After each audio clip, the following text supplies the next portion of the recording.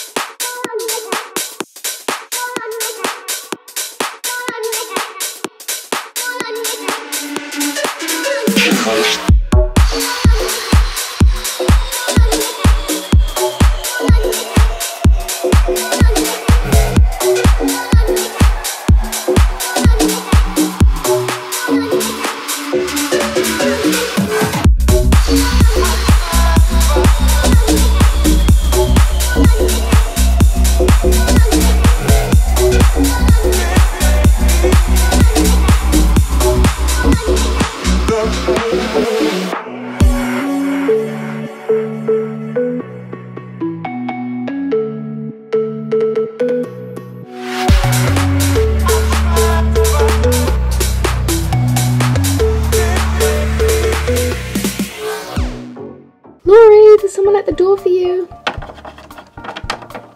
Hi, come in. Oh, thank you.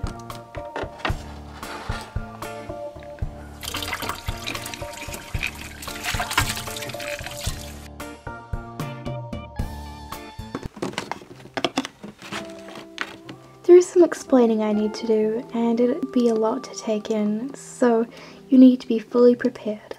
Alright, I guess I'm ready. So you know you're adopted? Yeah, I found out yesterday. I know it's a lot to find that out, but there's more to the story that I need to tell you. You were 1.5 when your parents died in a very, very sad car crash. When your parents were alive, the public didn't know that you existed and that you were actually alive. Your parents wanted you to be safe and not have to go through all the publicity. So they kept you a secret from all the public when they had interviews, when people asked, whenever they went out. So that meant you didn't have to go through the trouble.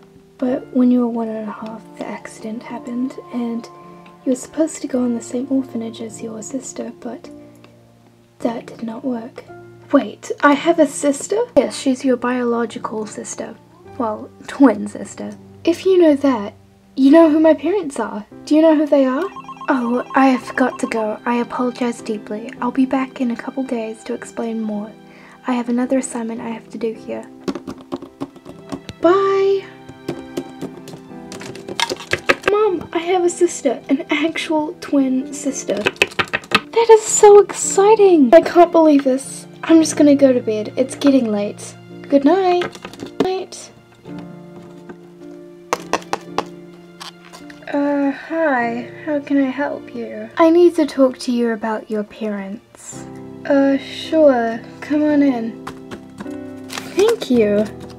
I have a sister?